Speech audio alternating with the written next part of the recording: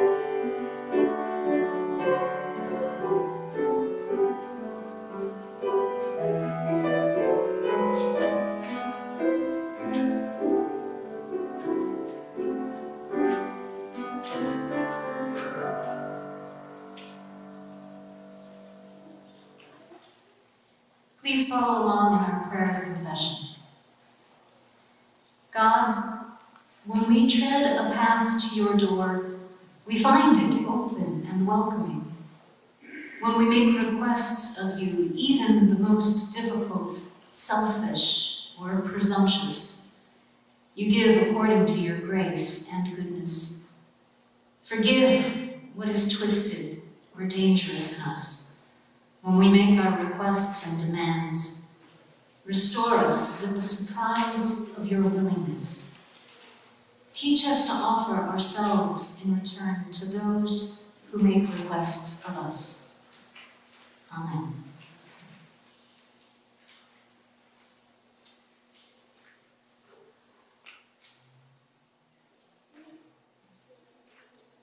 The assurance of forgiveness. Here is the good news. God does love us. God does forgive us. God does restore us. When we live in Christ, we are made new. Our first scripture reading comes to us today from Hebrews, chapter 10, verses 23 to 25.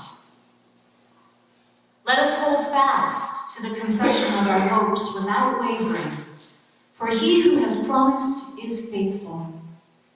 And let us consider how to provoke one another to love and good deeds, not neglecting to meet together, as in the habit of some, but encouraging one another, and all the more as you see the day approaching. And our second reading comes from Luke, chapter 11, verses 9 through 13. So I say to you, ask, and it will be given you. Search, and you will find. Knock, and the door will be opened for you. For everyone who asks receives, and everyone who searches finds, and for everyone who knocks, the door will be opened. Is there anyone among you who, if your child asks for a fish, will you give a snake instead of a fish? Or if the child asks for an egg, will you give it a scorpion? If you then, who are evil, know how to give good gifts to your children, how much more will the Heavenly Father give the Holy Spirit to those who ask him?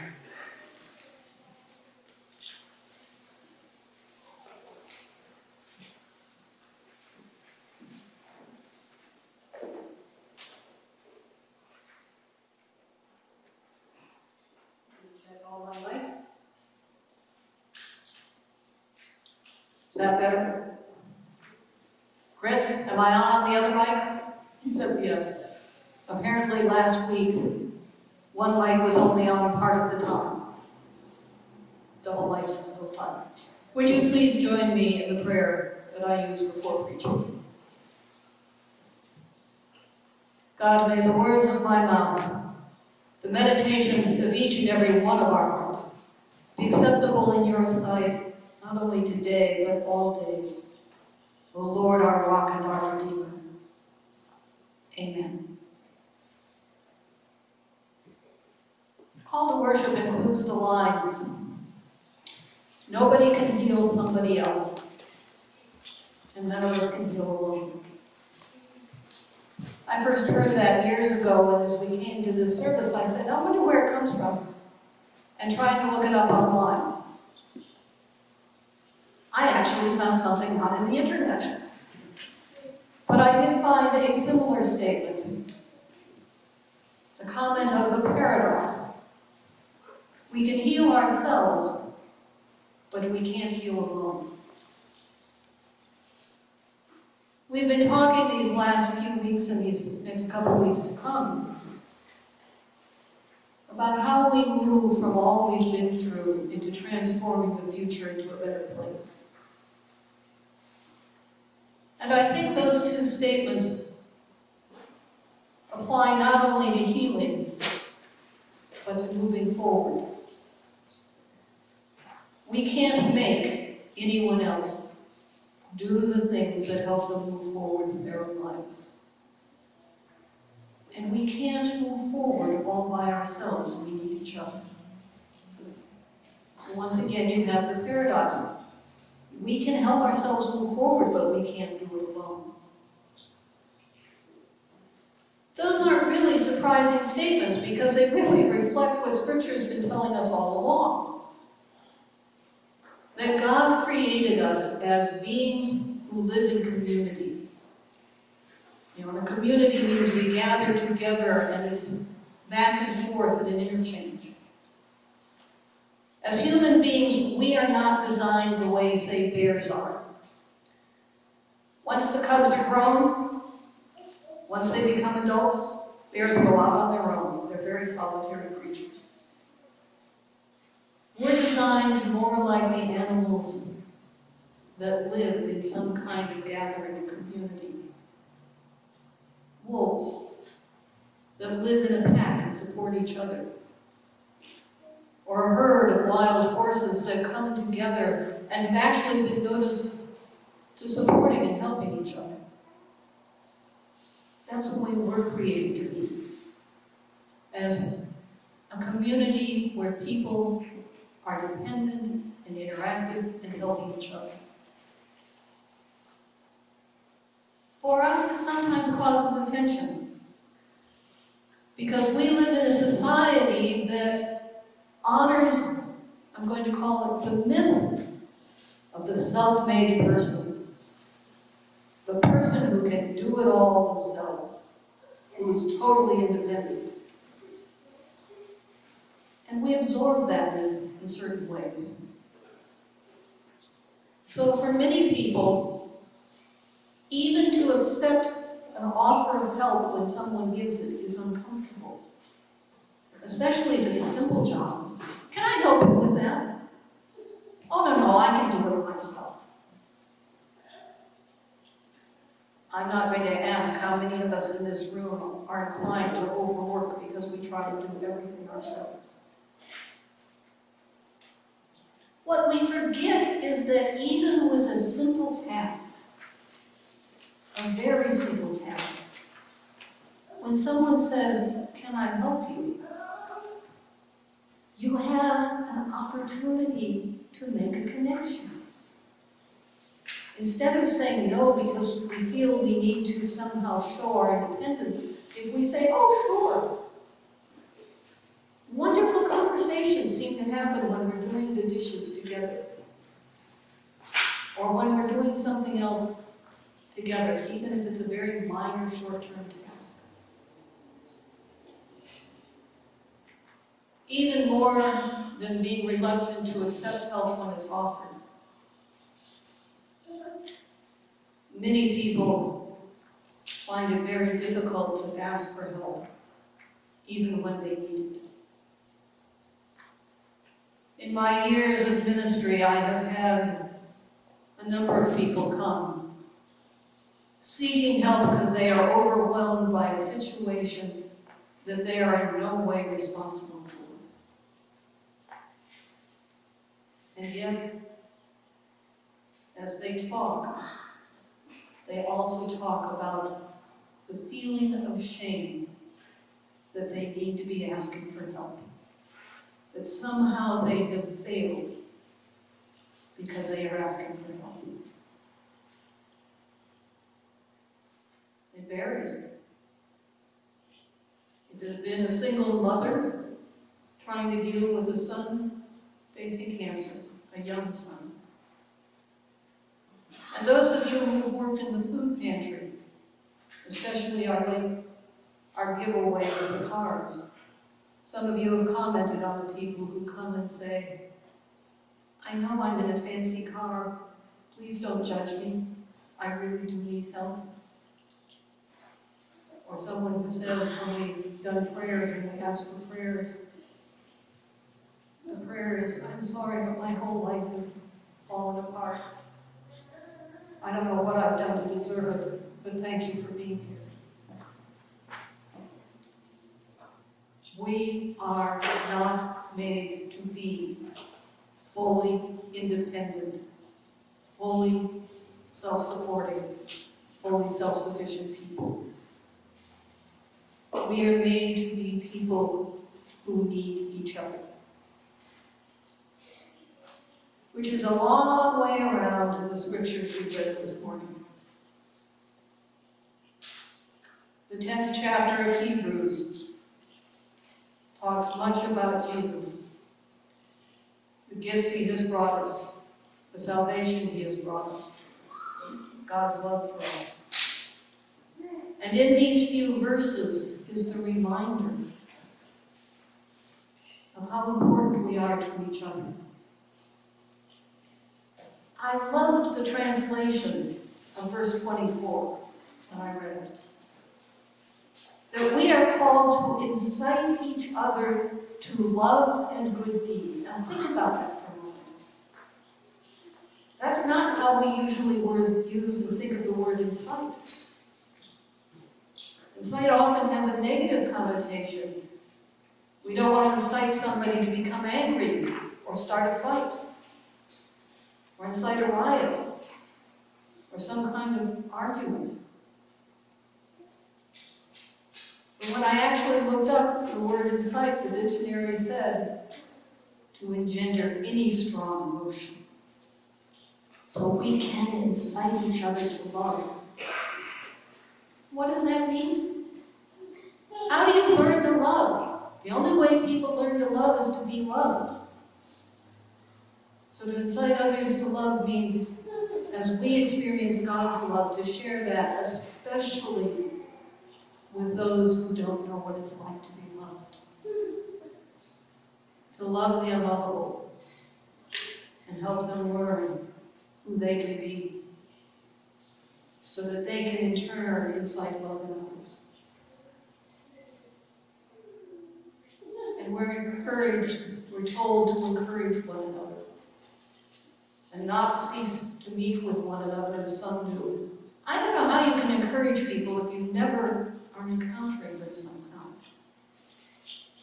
One of the miracles of the pandemic was that we managed to stay together, and many of us, through the various Zoom groups that we formed, made new friends, new connections. And many people said, I think we're closer together than we've ever been. I know people and have talked deeply with people I've never talked to before. To move forward, we have to build those ties. Now let me come to the Luke passage. Ask and it will be given to you. Seek or search and you will find. Knock and the door will be open to you. Yes, the passage is written about how we encounter God. But it also tells us how we encounter each other. That as we enter into communion with God, we enter into community with each other the same way. We have to be willing to ask of each other when we need help. Do you know what else we need to ask? Who are you? How can I get to know you? Tell me your story. One of my mentors says the way he gets to know people is when he meets somebody new, he says, so tell me when and where you were born and what's happened since. It gives somebody the freedom to tell their story. And they usually want to hear our story in return. And we build the connection. Seek. You know, when we're seeking something, seeking answers for something or information, it's amazing how when we ask other people, they often know the answers or know somebody else who does know the answer. There is a wealth, just in this room right now, there is a wealth of information and connections we're not even aware of. And they come out, and sometimes in the strangest ways, when we are willing to actually seek, not to just say, God, will you send this to me? but to say to people, can you help me? Can you help me find what I need? I don't think knock has just to do with physical doors. Sometimes we need to emotionally knock to enter into a group. Simply saying, if a conversation is going on, may I enter this conversation, or is this something you need to talk privately? And if it's some of the conversations that people have, that we all have, that are just for fun, usually the response is, oh sure, join us. The point is, we can't move forward alone. We do have a future that we need to transform to be better than what it might otherwise be, for ourselves and for others. We can't do it without each other. Not as a congregation, not as a family, not as a broader community. We really need each other. So on this day, let us celebrate. And let us remember that God indeed calls us to be people who aren't afraid to admit we can't do it all alone, and to ask each other for help. Amen.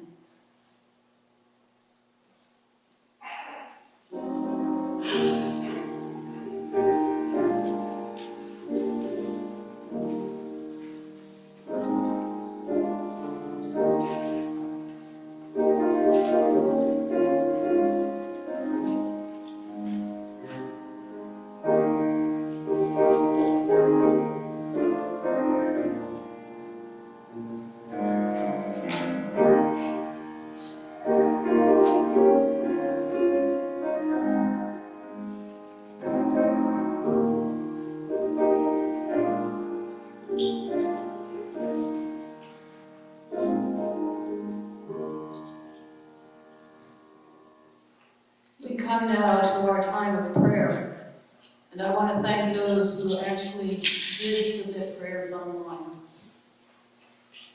Let us come together and please, in the quietness of your heart, feel free to lift those prayers you know, and then give them to me for next week. Let's bow together in prayer. God, we recognize that today is the beginning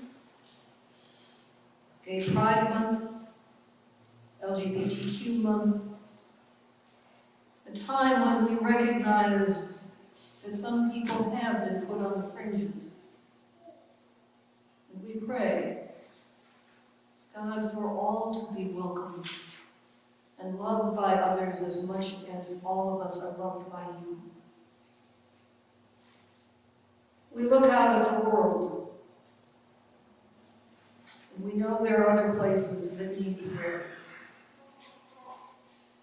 We look to Canada, and for the survivors and those who attended Kamloops Indian Residential School in British Columbia. There had been rumors, and many who attended wondered what had happened to friends and classmates. Now they have found the remains of over 200 children who were buried on the premises. And God, it is a reminder how fragile our children are, and how often we have mistreated each other. We pray also, remembering how connected we are, how connected our oceans are, as we learn that the container ship that caught fire off Sri Lanka has been sinking. We pray for the Sri Lankan Navy and the Indian Coast Guard who are working together to contain it. We pray for the creatures of the sea and for the people who depend on these rich fishing waters for food. And we pray for all of the waters of the earth, as we have dumped far too many things into them. God, help us to heal this planet you have given us. pray for those who were woken up by the 5.3 earthquake in Southern California yesterday morning, and the ongoing shakes near the border of Mexico that will continue. We hear the news of ransomware attacks on important things, including hospitals. And we pray for better protection for all of us.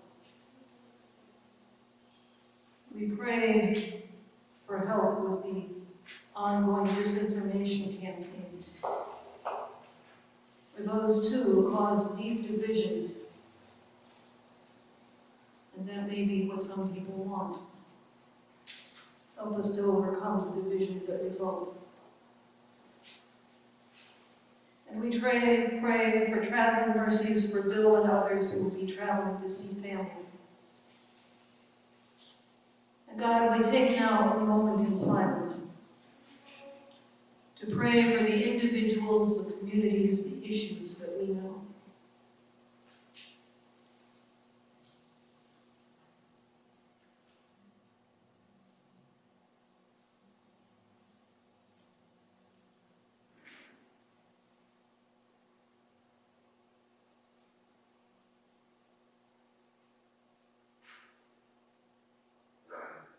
Lord, I conclude with the prayer that Jesus taught us in a contemporary translation. Our Father who is in heaven, holy be your name. Your kingdom come, your will be done, on earth like it is in heaven. Give us this day our daily bread, and forgive us our debts as we forgive our debtors. And lead us not into temptation, but deliver us from evil. For the kingdom, the power, and the glory are yours, now and forever. Amen. Again, let us meditate to the hymn as Jean plays. Oh, that's right.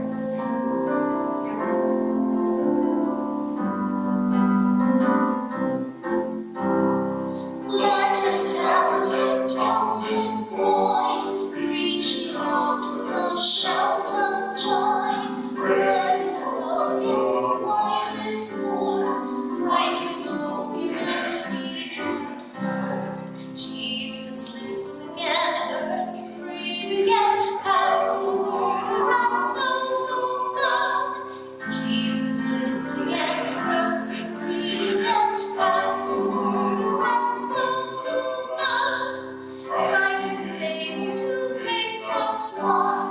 At his table he set the tone, teaching people to live, to bless, live in word and in deed express. Jesus lives again, earth can breathe again, as the word around flows on. Jesus lives again, earth can breathe again, as the word around flows on. Jesus calls us in, sends us out, bearing fruit to the world of doubt, gives us love to tell, bread to share, God Emmanuel everywhere. Jesus lives again, earth can breathe again, as the word around flows on. Jesus lives again, earth can breathe again, as the word around flows on.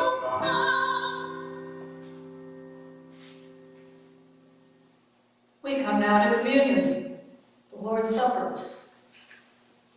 And I am assuming and I hope that all of you have gotten one of the little sets. You don't need to open it yet. I'm going to do the prayer first. There are actually 2 levels. Believe it or not, the little wafer is on top. And for those who need it, the gluten-free was out there also. Isn't it amazing how people can figure out how to do things in new ways when we need a new way to do it? Let us come together now and celebrate, because this is the Lord's table. We're invited here from north and south, east and west. We are invited to come to this table simply as guests. And everybody who loves God is welcome. Let us bow together in prayer. Blessed are you, strong and faithful God. All your work, the height and depth, echo the silent music of your praise. In the beginning, your words, sun of light, night withdrew and creation dawned. As ages passed unseen, waters gathered on the face of the earth and life appeared. When the times at last had ripened and the earth grown full in abundance, you created in your image human beings, the stewards of all creation. And when we went astray, as your people tend to, you entered into covenant to renew the whole creation. As a mother tenderly gathers her children, as a father joyfully welcomes his own, you embraced a people as your own, and filled us with longing for peace that would last, for justice that would never fail through countless generations. Your people have hungered for the bread of freedom, and from them you raised up Jesus, your Son, the living bread, in whom ancient hungers are satisfied. He healed the sick, though he himself would suffer. He offered life, though death would hunt him down. And with a love stronger than death, he opened wide his arms and surrendered his spirit. And so we remember that on the night before he met his death, Jesus came to the table with those he loved. He took bread and praised you, God of all creation, broke the bread among his disciples and said, "Take this, all of you, and eat it. This is my body given for you." And when the supper was ended, he took a cup of wine and gave thanks to you, God of all creation. And he passed the cup among his disciples and said, "Take this, all of you, and drink from it. This is the cup of the new covenant, sealed in my blood for the forgiveness of sins. Do this in remembrance of me." Gracious God, as we offer you our sacrifice of praise and thanksgiving, we commemorate Jesus, your Son. Death could not bind him, for you raised him up in the spirit of holiness and exalted him as Lord of creation. Amen. Okay. Jesus also said, "I am the bread of life. Who comes to me shall never hunger, who believes in me will never thirst." Take the first level and peel it up, and you will find inside a very small wafer. Those of you who need, and I hope got the rice wafer out there, simply take that. Take, eat, all of you.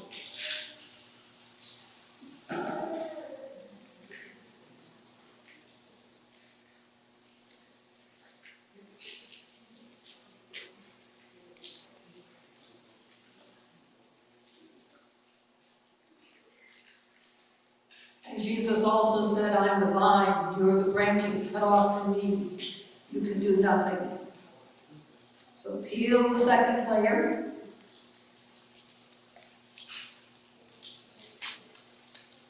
Carefully, you do not want to spill everything.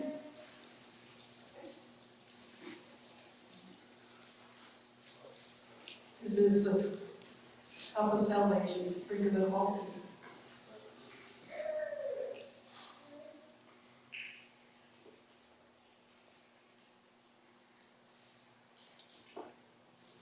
Let us bow together again in prayer.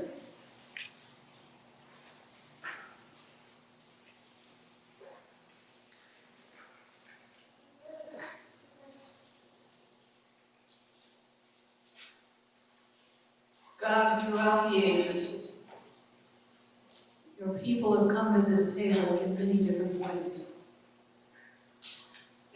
We've come in big churches, in little churches, with bread and wine, with crackers and juice, sometimes under a tree, sometimes gathered wherever people are gathered.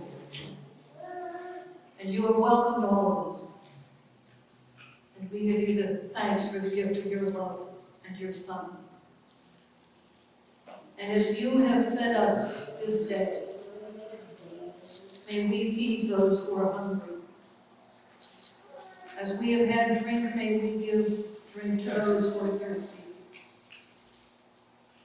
And as you have bound us together into your body, may we remember and overcome the divisions that have developed.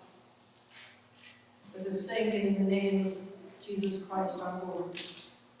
Amen.